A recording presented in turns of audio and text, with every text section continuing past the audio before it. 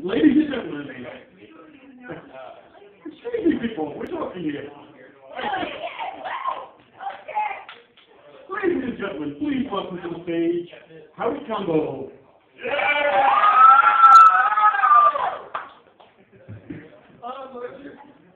My name is Howard Campbell. I've been doing stand-up philosophy since I was 14.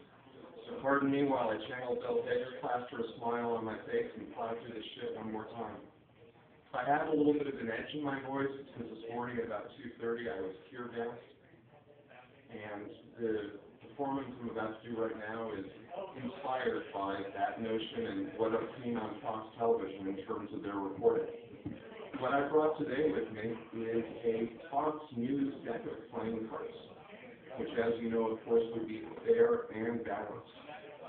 So what I want to do is look at the metaphor of the pack of playing cards in terms of the stories that they had on Fox News.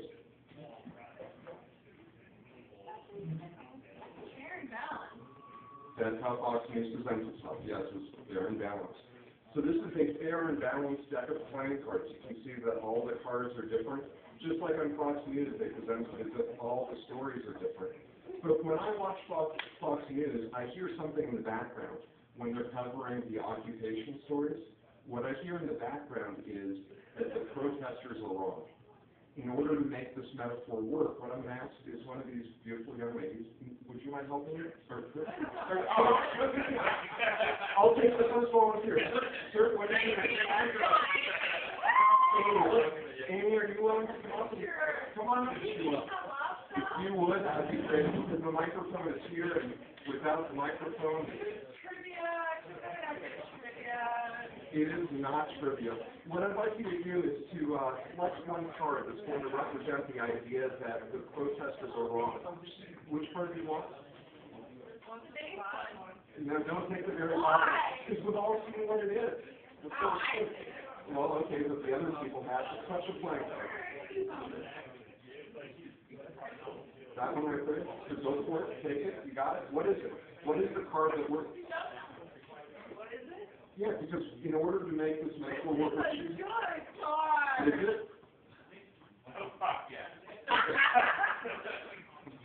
I guess it doesn't matter if I see it or not. No, I understand. Thank you for sharing that. I wouldn't have known if it was my trick without your mentioning. That's fantastic. So the idea is whatever card you guys just saw represents the idea that the protesters are wrong, yes? That was the point. That's awesome.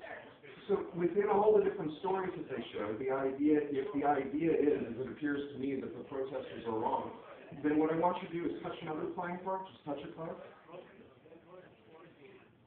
The very top one. And so if my theory is right, what would this card be? What was your card? What was your card? My theory was that whatever story we have is that the Ace of Spades. Well, this just happens to be Spades. We're going to try this against the set of redundancy. Anyone can make the entire audience applaud, but when you can get one person, you're an artist. Not really. All right, let's try this again. Touch another playing card for me. Just touch a card. That one right here. Any idea what the playing card would be? It's, of course, the Ace of Spades. Here, we're going to bring this down to a quick and resolving end where you can get the camera up here real close. Because when you look at Fox News, at the end of the day, what they're actually saying is the protesters are wrong, the protesters are wrong, the protesters are wrong. If you enjoyed the show, my name is Howard Campbell, and if you didn't, it's Ben Mack. Thanks for your time.